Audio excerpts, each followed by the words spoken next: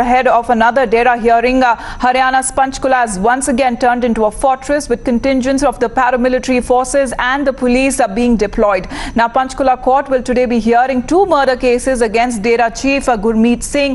The 55-year-old Dera chief will be appearing before the CBI special court through video conferencing from Rohtak jail. Let's get an update from Vishal, who has been tracking all the developments. Vishal, less than a month now, we actually saw what chaos happened in Panchkula really, and the state government can now take no chances as to repeat what all had happened when Gurmeet Singh was convicted of rape.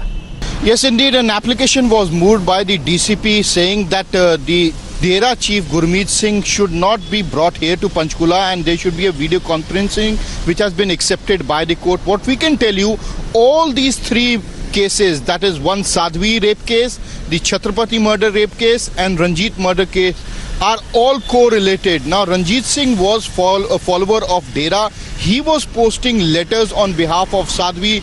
That is why this Dera really killed him. And then if you talk about Chhatrapati murder case, he was running a newspaper, and that newspaper were printing these letters of the Sadhvi which defamed the Dera. That is what the charge sheet claimed, and that is why Gurmeet Singh, rapist Gurmeet Singh, was really angry, and he gave his walkie-talkie and the licensee pistol to people who fired upon Chhatrapati and killed him on spot.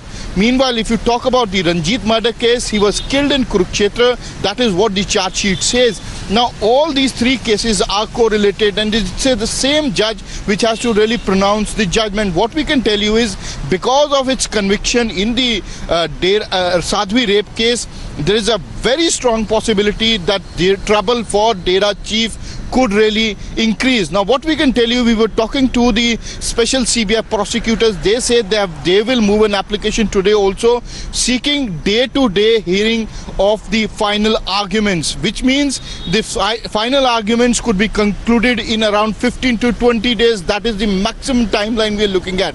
So, trouble for Dera after the Sadhvi rape. Now, the Panchkula court has been turned into fortress. That is what we can tell you. The police is not taking any chances. No Dera follower is right now in Panchkula. That is what the police claim. But indeed, what we know is that day-to-day hearing on the final arguments should take place within around 10 to 15 days maximum.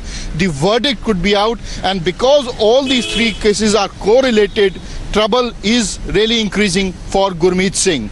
We have a reaction coming in from Anshul, Chhatrapati's lawyer as well. What do they have to say in this case? प्रमुख को सलाखों के पीछे पहुंचाने के बाद CBI court Panchkula के अंदर आज दोनों जो मर्डर केस हैं, रामचंद्र छत्रपति और रंजीत हत्याकांड, आज पेशी उनके अंदर मुकर्रर है।